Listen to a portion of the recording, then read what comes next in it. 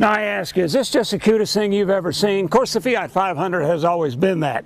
It's been economical. It's been a lot of things. This one is fast. It's called the Fiat Abarth. Yep, this is the Fiat 500 Abarth, and I know what you're thinking. How cute, how funny, how goofy. Well, when gas hits $5 a gallon, you'll be amazed at how ungoofy this car looks. And beyond that, there is one thing visually that sets this car apart from the regular 500. This little scorpion logo. That is the sign of the Italian tuning and race car maker Abarth, which was founded by an Austrian, actually. So first you start with the cute little Fiat 500. And to be fair, Fiat has some bad vibes to overcome.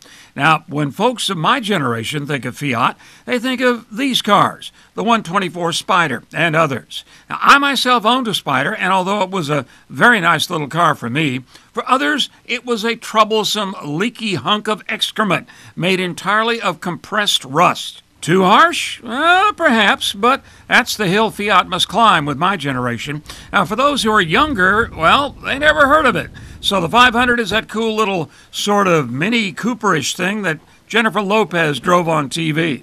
The real 500 dates back to the late 50s. It was just as small, just as economical, and had that sort of Fellini, Mastroianni, black and white art film sort of feel. Now, the new one is funky and slow. Under the hood is a 1.4-liter engine that is willing enough, but has only 101 horsepower at its disposal.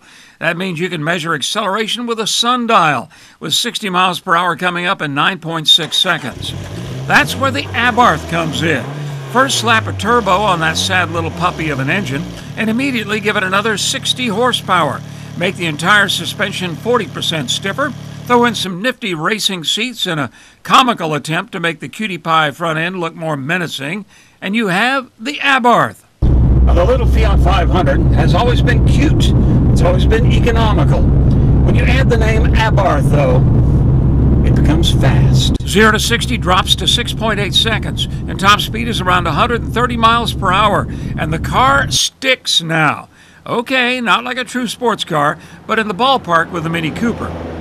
The gearbox is nice, if a little loose. The car is reasonably well equipped for $22,000 with electric windows and mirrors, all the amenities including satellite radio, even a rear wiper. Ours had some upgrades, some of them silly like the red mirror caps, and ended up just north of $27,000. Now, frankly, to me, that's too much, so use a little discretion with the options list. Now, on a trip to Houston, I got nearly 40 miles per gallon with the regular 500. Well, the Abarth ended up in the high 20s. Performance has a price. But compared to a Mini Cooper, I would probably still opt for the British machine, though the Abarth makes that choice darn tough. Versus a VW Beetle, the regular Fiat 500 is more stylish and more fun. And as an old 60s guy, I can't believe we still have these three economy car choices again in the 21st century. The Fiat 500 Abarth is miles ahead of the basic version, and that car was pretty fun to drive. Think of it as giving you 40% more power with 100% of the cute. That's the Fiat Abarth. Is it worth the difference in price? Well, once you drive it, you'll understand. That's our road test. I'm Roger Gray. I'll see you on the road.